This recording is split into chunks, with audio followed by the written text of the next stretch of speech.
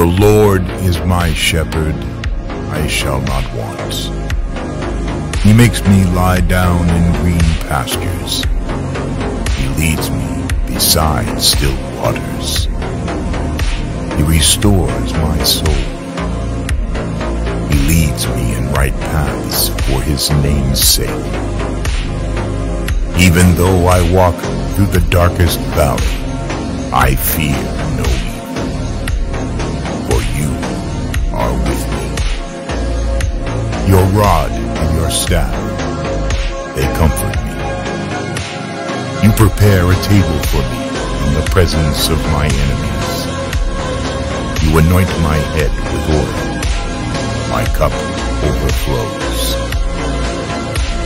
Surely, goodness and mercy shall follow me all the days of my life, and I shall dwell in the house of the Lord my whole life long.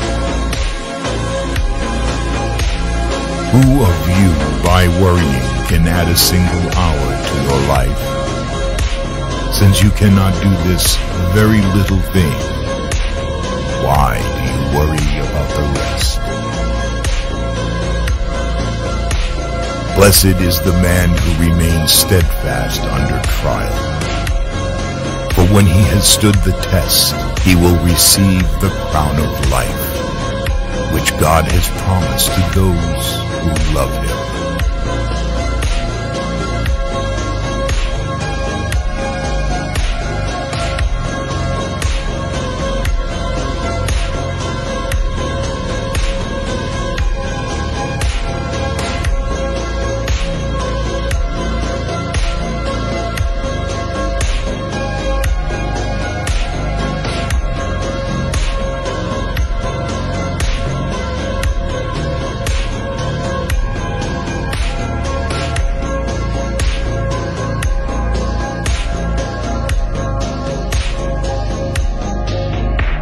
Therefore, I take pleasure in infirmities, in reproaches, in necessities and persecutions, in distresses for Christ's sake.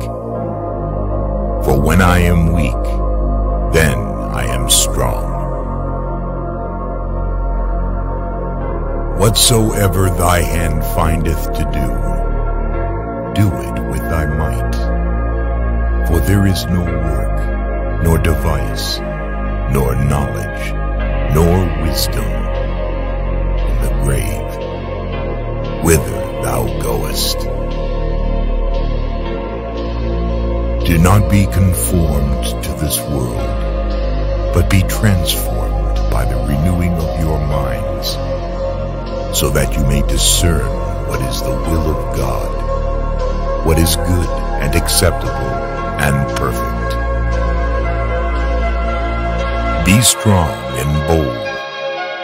Have no fear or dread of them, because it is the Lord your God who goes with you. He will not fail you or forsake you.